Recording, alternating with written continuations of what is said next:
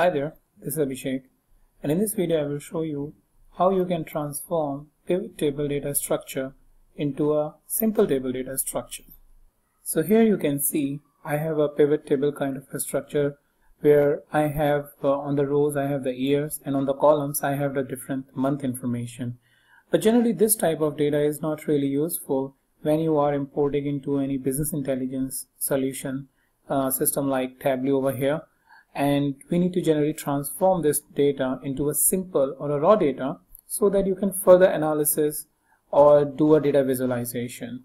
And we will see how you can do it in this video. So for that I will just simply select the column by clicking it on the column name, and I can press either control if I want to select multiple but not a continuous column. So for example, if I want to just select Jan, and I have pressed the control button, and I can go ahead by hitting March column, clicking this May column. So if I have these multiple column selection requirement, then I need to press control button. If I want to have a continuous data column selection, then I can press the shift button. So for example, if I have nothing select over here and I'm just pressing the Jan button, I can hold down shift button and click December till the end, and I can do my multiple selection till the end. And now what I need to do is simply from any of this column I can simply just click here on this drop down and hit this option which is pivot. So now you can see right after pressing that option or selecting that option, my table is now changed to a simple table structure, which is much more useful for doing any further analysis. And now based on my requirement I can change the names.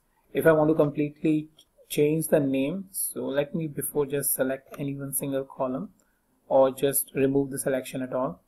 I want to change a name, then I can again click this drop down arrow and either change the name completely or I can give an alias.